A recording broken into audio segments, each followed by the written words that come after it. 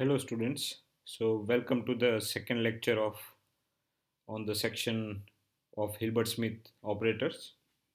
So today we are going to see that Hilbert Smith operator is compact.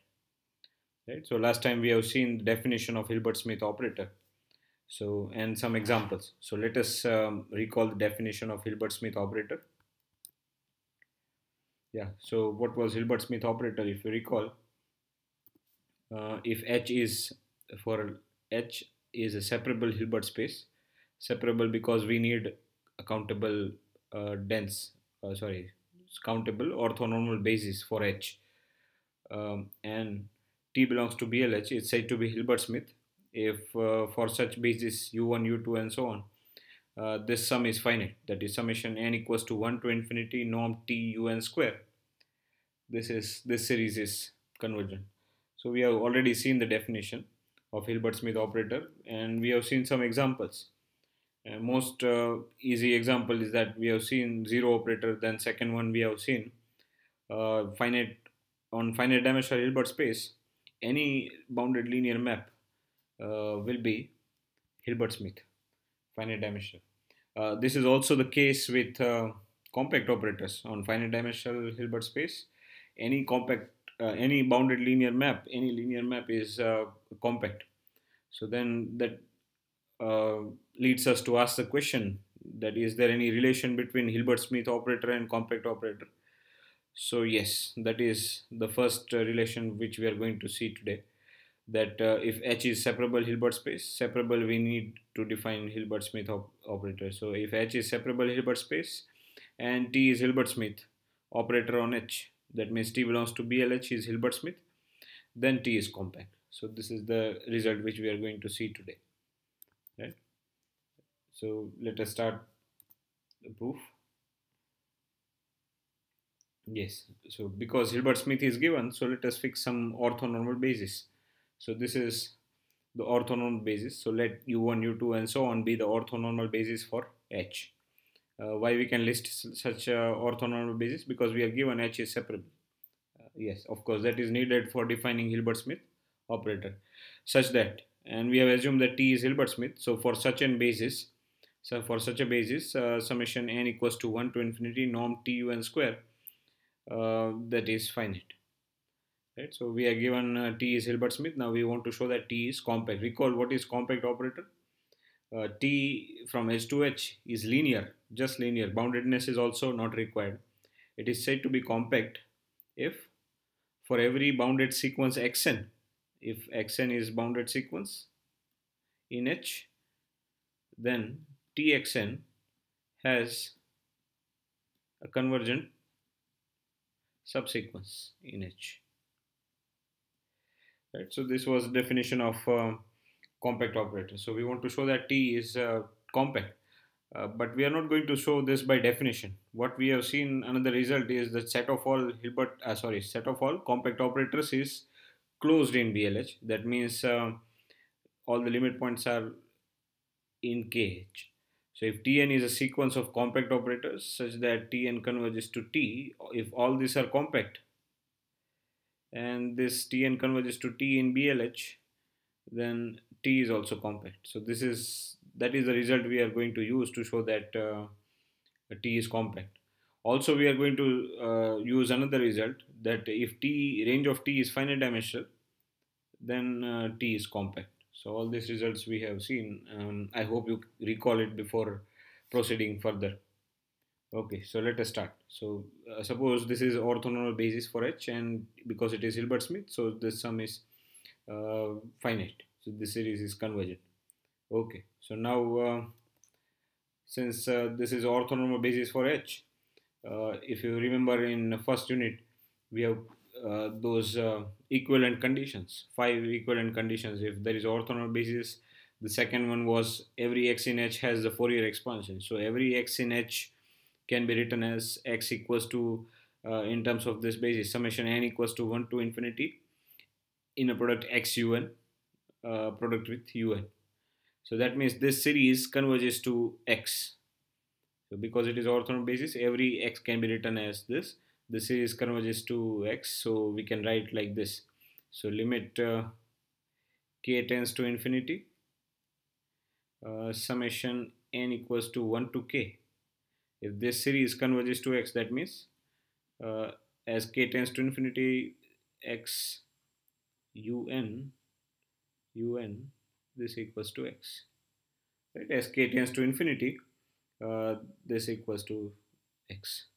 So that means I can write this in another way also. So summation n equals to 1 to k, this finite sum x un. I can, instead of using limit, I can write like this. This converges to x. This is another way of writing as k tends to infinity. So same thing. This sum equals to x. That means this series converges to x belongs to h. That means this sum when k tends to infinity, that equals to limit equals to x, or we can say that this converges to x as k tends to infinity. And now what we know is t belongs to BLH, we know. So t belongs to BLH, that means t is continuous.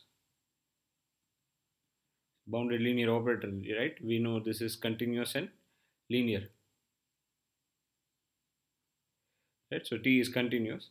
So because t is continuous, we know xn converges to x, txn converges to tx. So what we have is t of summation n equals to 1 to k x un, this converges to tx as k tends to infinity. The reason is t is bounded linear, that is continuous linear. So xn converges to x, t of xn converges to tx. But t is also linear, so continuous linear. So by linearity, what we have, t is continuous and linear. So if t is linear, then this t of this sum is nothing but t goes inside. So sum of t of this, right? T of x alpha x plus beta y equals to alpha tx plus beta t of y. So this is like alpha, this is scalar. So this will be summation n equals to 1 to k. This is scalar, so this will x un tun converges to tx as k tends to infinity, right? But that means what? That means uh, limit, if I don't want to write like this, if I again write like in terms of limit, so limit k tends to infinity, uh, x un tun equals to tx. So as k tends to infinity, the limit this equals to tx. But that means what? That means this. Right? This means sorry, here I forgot summation. Summation n equals to 1 to k. Yes. So that means summation n equals to, as k tends to infinity, we have summation n equals to 1 to infinity x un tun, that equals to in fact tx, right? So we have this. So this much is the logic behind the next step, right? Okay, so now we proceed. So for m equals to 1, 2 and so on, for each m belongs to n, define tmx. Tmx, we just define the sequence of partial sum. So we take this n equals to 1 to m x un tun. So we take this, but we truncate it. For each m, we truncate this sum up to only first m terms. So for all x belongs to h, we define tmx to be this sum. Right? Then what we observe is that where is tmx? So tmx, this belongs to, so tmx is nothing but it is a finite linear combination. So all these are scalars. So it is a finite linear combination of t ui's. So that means tmx belongs to the span of tu1, tu2, tum. Right? N equals to 1 to m. So tu1 plus xu2 times inner product xu2, tu2 and so on. So it belongs to the span of this. And so what is the dimension of the range of tm? Tmx belongs to this. So dimension is, so it is finite dimensional. is less than or equals to m. Because it is finite dimensional, each Tm range is finite dimensional, so each Tm is a finite rank operator if for all m. So we know that if range is finite dimensional, then the operator is compact. So each Tm is compact for all m. The Tm is compact. So right, so Tm is compact. Now what we just show that this Tm converges to T, and then T also will be compact. So we want to show that Tm converges to T. So what we do is we take Tm minus T x square, which is nothing but T minus Tm, because anyway it is inside norm. So for each x, T minus Tm x, and then we take the square of the norm, right? So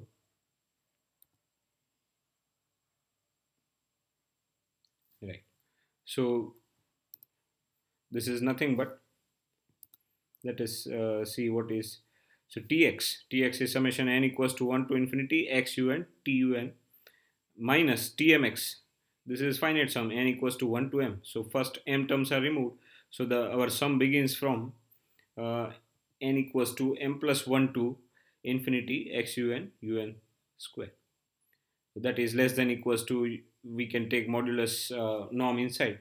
So that is less than equals to norm of this thing. But we know that norm of lambda x equals to mod lambda norm x. So less than equals to, when we take the norm inside, this is a scalar. So this is mod x in mod of inner product x un and then norm t un square. Right. So now here we use Holder's inequality for p and q equals to 2. Right. So Holder's inequality is summation mod a and bn. This is less than equals to summation an square raised to 1 by 2 and summation bn square raised to 1 by 2. Right. But here we have square, and therefore this will be removed. So we use this inequality here. So that will be summation n equals to m plus 1 to infinity mod x un square, inner product x un square. And so this is the first sum, this is first term, and then this second. So summation n equals to 1 to infinity norm of t un square. And by Basel's inequality, we know n equals to 1 to infinity mod of x inner product x un square, that is less than equals to norm x square. This is even smaller, only terms from m plus 1 to infinity. So this is by Basel's inequality. This is nothing but norm of less than equals to norm of x square, and this as it is.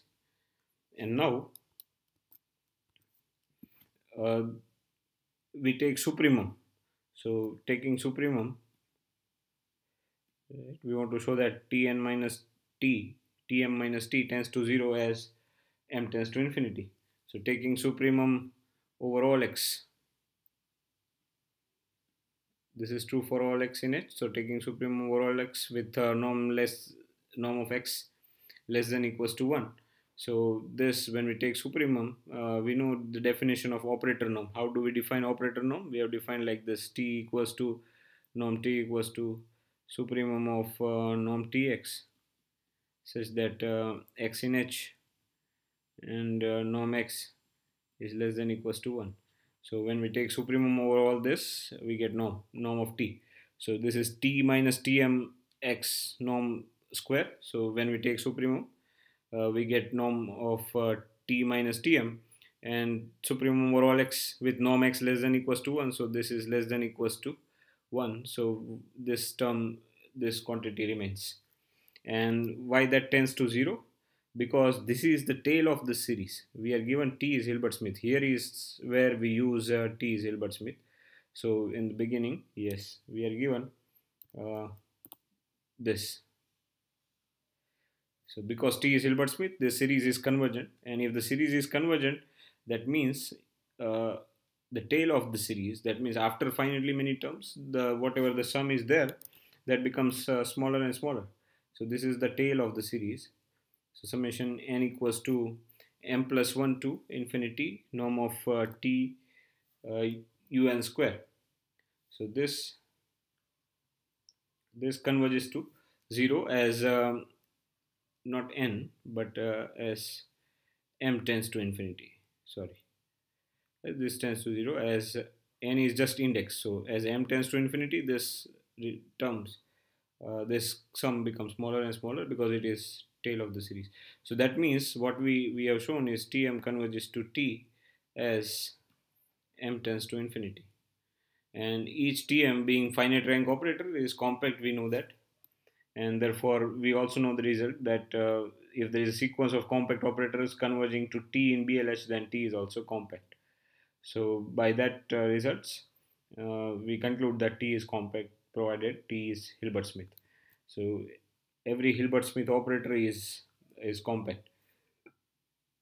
So what we have shown, so let us denote the set of all Hilbert Smith operators. Here we have used the notation C2H. This is nothing but set of all Hilbert Smith operators.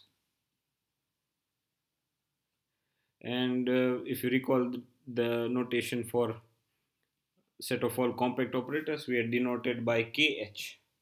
So this is the set of all compact operators. And then this notation we already know, this is a set of all bounded linear operators.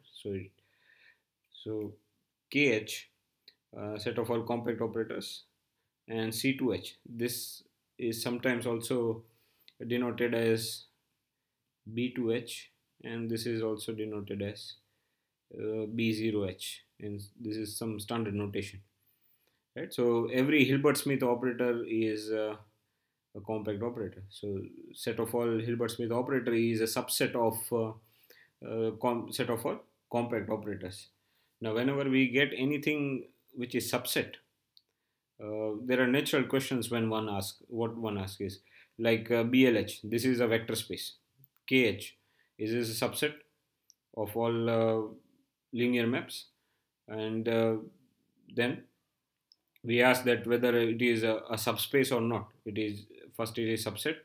Then we ask the question whether it is subspace or not. So we are going to consider this. So now this is subset, but the question is whether this is a subspace or not. So if we are given S and T, they are Hilbert Smith.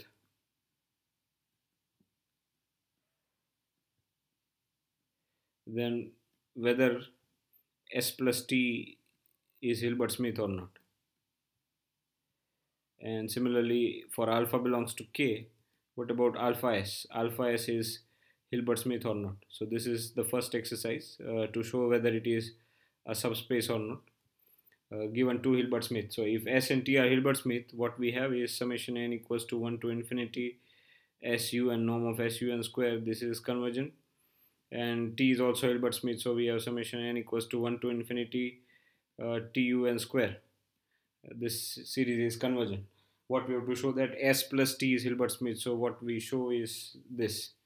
Summation n equals to 1 to infinity S plus T UN square. We want to show that this series is convergent. So to prove this, so somehow we have to dominate this by these two terms, summation norm of SUN square, summation plus norm of TUN square, some constant times. And then because these two are finite, this sum is also finite. Similarly, alpha is not difficult, it's just alpha mod alpha square comes out. So then this is not only a subset, but it is also a subspace of compact operators, the space of compact operators, right? So this is the second lecture. Next time we'll see that if T is Hilbert Smith, then its adjoint T star is also Hilbert Smith. And also we'll see if this is subspace, then can some norm be defined to make it as a norm linear space. Okay, so I hope this is clear. If there is any difficulty, do let me know. Thank you.